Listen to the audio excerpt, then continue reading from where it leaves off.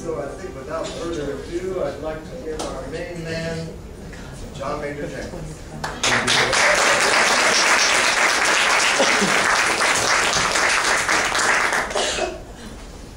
Oh, thank you, Jim. I didn't know I was going to be given the status of Godfather. There's not going to be any mafia hits tonight. They can get kind of jealous. No, but Jim, thank you so much. That was very nice. And Jim has been a great ally for many, many years in this long, strange trip that I've been on. And it was about 13 and a half years ago that I was at the Institute of Maya Studies for the first time in 1997. And when that invitation came in, I was just bowled over. It was before Maya Cosmogenesis 2012 came out, and my research was just gelling right there at that moment, and I felt that that was just a great affirmation of the work I was doing. I appreciate being here again. Thank you so much to Pat Manfredi and the Institute of Maya Studies for inviting me once again. There is new research to share, and it has to do with this Tortuguero Monument 6, which is the only Classic period inscription that has the 2012 date on it. And so I'm going to run through some things sort of introductory at first, for those who are not familiar with my work or my background and how this is all going to connect up. I'm going to run through some of that stuff first. And then we'll get into the Tortuguero Monument 6. This really is becoming the focus of a lot of scholarly attention around the 2012 topic and discussion. In fact, just a few days ago in Lima, Peru, there was a very prestigious conference, the Oxford Archaeoastronomy Conference happened, and it was the 9th annual one, and many scholars talking about many different topics, many different sessions, but they had a 2012 session that was headed up by John B. Carlson and Mark Van Stone, and they had speakers like Barb McLeod, great famous epigrapher and Maya scholar, Michael Grove, who is a PhD Maya scholar teaching out in California, and he is doing amazing work on reconstructing Maya astronomy, and Carl Calloway and others were speaking in that session. So there was some brief mention of Tortuguero Monument 6. And the fact that the 13 dates on this monument contain astronomical patterns is only now really coming to the forefront. And what I'm going to present here is really the research that I was able to present at the Society for American Archaeology conference last April. So it's pretty exciting stuff. Who am I? I am an independent researcher, I confess. In my recent book, The 2012 Story, I went into explaining how a lot of times in many fields of study, it's actually independent outsiders who make the breakthroughs. And I've traveled and worked among the Highland Maya since the mid-1980s, so my work has really been driven by my passion for the Maya people and the Maya culture. And I've written many books and articles, and with a special focus on this pre-classic site of Izapa. And the reason why I became interested in Izapa was because in the early 1990s, I was interested in the 2012 question. And a logical question to ask would be, well, where was this 2012 long count calendar invented?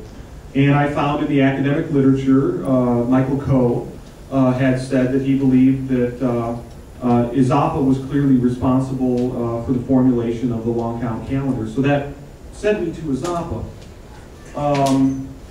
And I'm also an advisory member of the Maya Conservancy, which is a new nonprofit that is organizing a lot of events and work at the sites.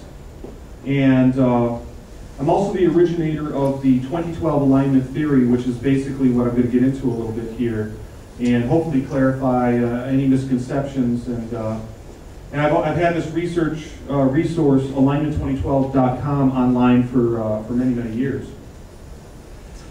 And these are some of my early books going up to 2002, as Jim went into, and so it's been a continuing, ongoing investigation. And the focus of my work, I guess you could break it into two parts. And one is sort of the nuts and bolts reconstruction, you know, trying to figure out what the ancient Maya were thinking about in their cosmology, and especially with their 2012 period ending. And that necessarily involves looking at the astronomy and related traditions like the mythology. And but I've also been interested in the Maya spiritual teachings, and so I've been a voice for talking about the Maya spiritual teachings from the vantage point of honoring these traditions, to the vantage point of assuming that these spiritual teachings have meaning and are real and can speak to people everywhere. Because, as Jim said, they belong to this perennial philosophy, this profound, sort of like the essential basis that lies at the root of all of the world's great religious traditions. And I think that's been one of the reasons why my work is sort of controversial, because I try to language even the astronomy. I try to language the whole picture. I try to explain the Maya worldview without slicing it up into little pieces and just looking at one piece at a time, because the Maya themselves had a holistic worldview. So it's a bit of a challenge. It's not as easy as just talking about one thing, one piece at a time, but because the Maya had this holistic worldview, I try to find a language that can sort of speak accurately about how they themselves perceive the world. But we can sort of set aside the spiritual teachings thing because it brings in a whole lot of other sort of discussion and so on. And primarily in this presentation, I'm going to focus on sort of the nuts and bolts reconstruction, which does involve the astronomy. Astronomy, mythology, symbolism, prophecy, spirituality, these are all things that one encounters as one is exploring Maya thought and culture and cosmology.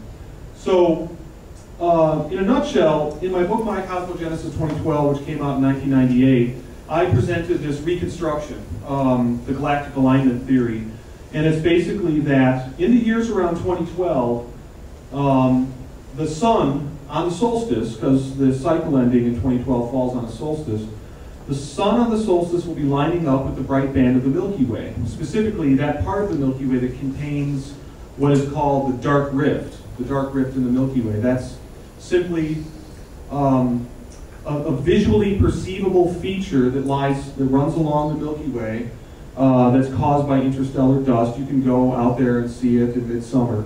And it was a feature of great interest to the Maya. The modern Maya call it the Shibboleth Bay. So these are all within the realm of visually perceived celestial features. And it's caused by an astronomical phenomenon called the precession of the equinoxes. So for many, many, many hundreds of years, the position of the December solstice sun has been shifting slowly until it comes into alignment with the Milky Way. And this does factually occur in 2012, the fact of astronomy. And the one thing that I contributed to this whole discussion really involves showing how this alignment image or concept is embedded into the core Maya institutions, which includes the ball game, the creation myth, and king-making rites. So also, my whole work up to this time, working with this book, was based upon my research into Izapa, because I didn't know about the Tortuguero monument at that time. Very few people did. It only came out into widespread knowledge in 2006. So I was actually working at the site in the context of the formulation of the calendar, and I found alignments at the site of Izapa that all confirmed this with the ball court, and we'll get into that. So this is what I put on the table 13 years ago in this book, and the Tortuguero Monument 6 is really a fascinating document that actually confirms this research that I was doing.